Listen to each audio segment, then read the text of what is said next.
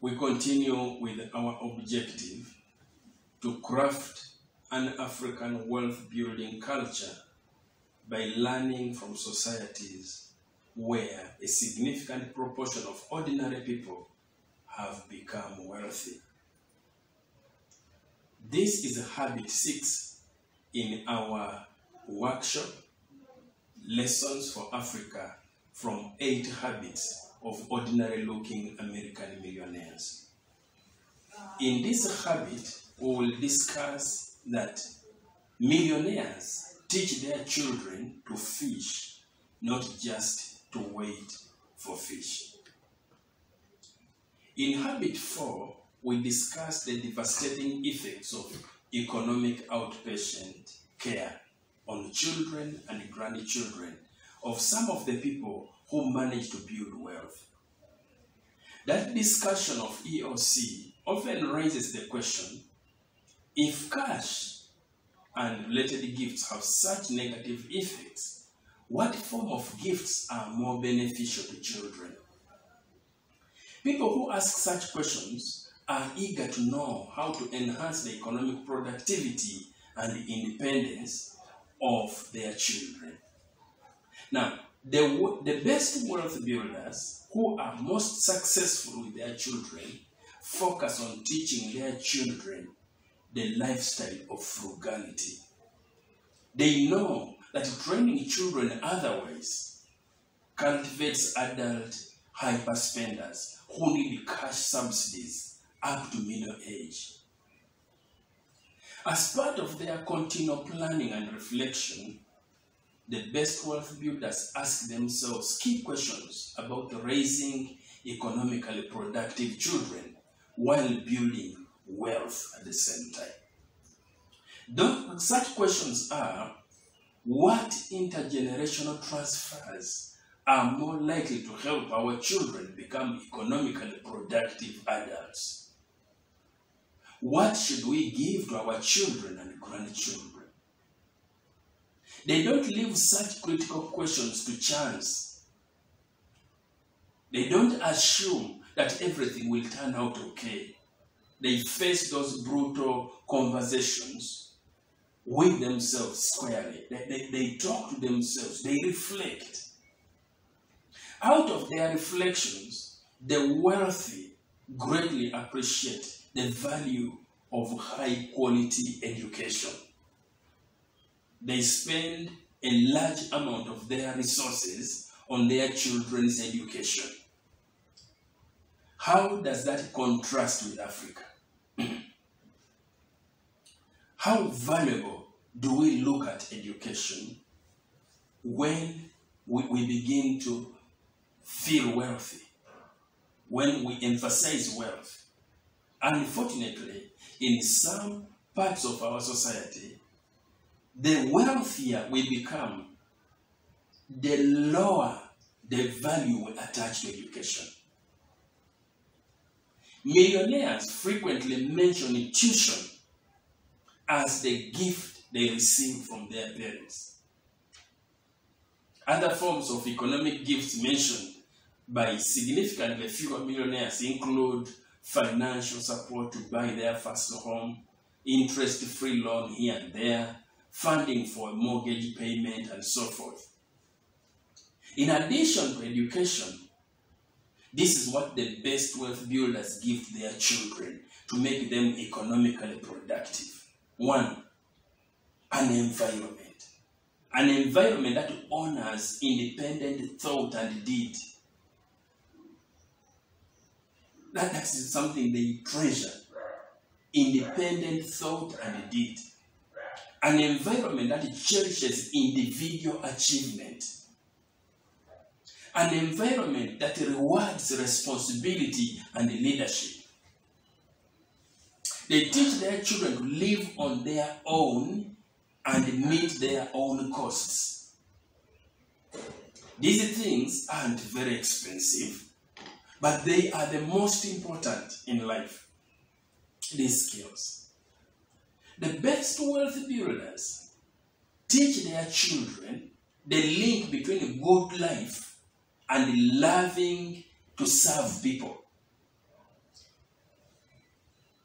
creating value for people, solving problems that affect people, creating products people love to use and love to pay for, addressing the pains and the difficulties that affect people, increasing and advancing people. Because in that kind of service to people, there is a form of income generation. And remember, income generation is the seed of wealth creation. It's the foundation of wealth creation.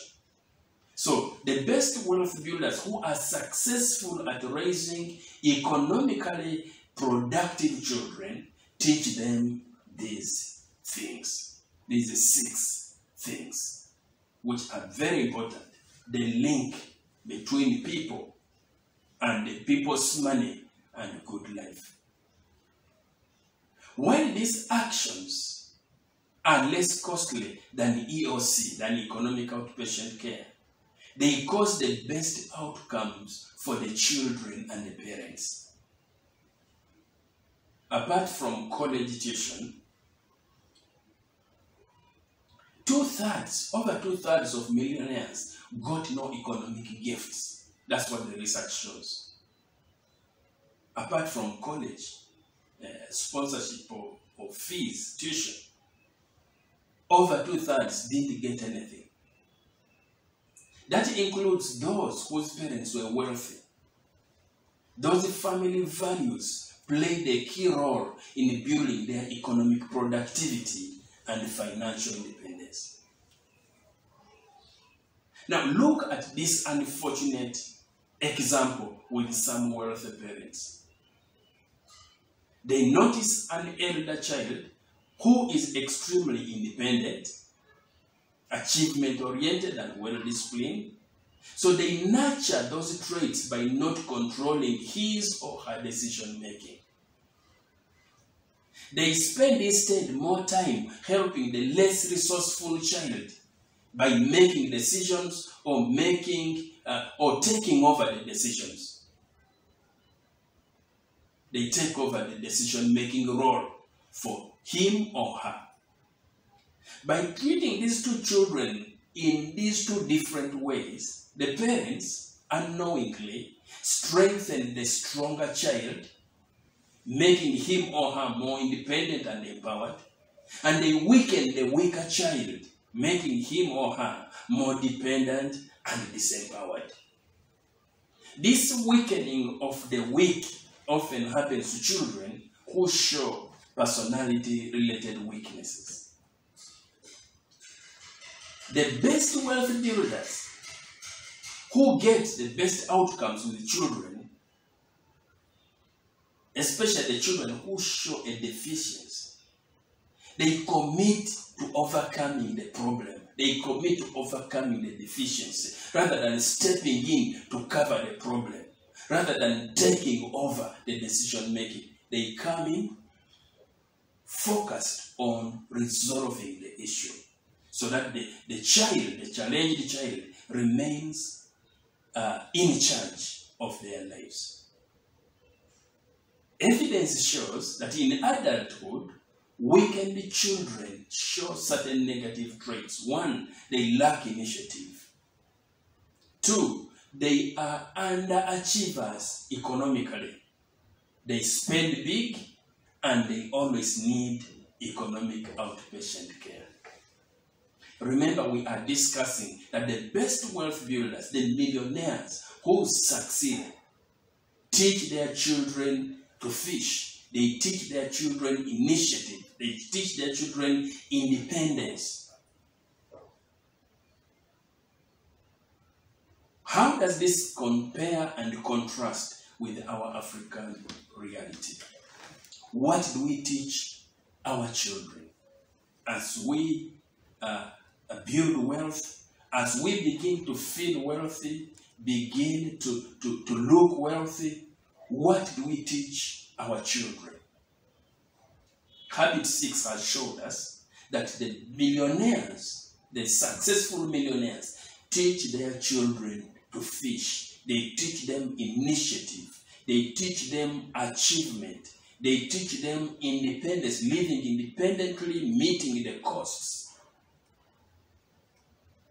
They don't teach them to just sit and wait for fish to eat. I hope that you've got a point or two that you can include in the way you are doing it to turn around and improve your own culture of wealth building. That was habit 6. I welcome you to habit 7.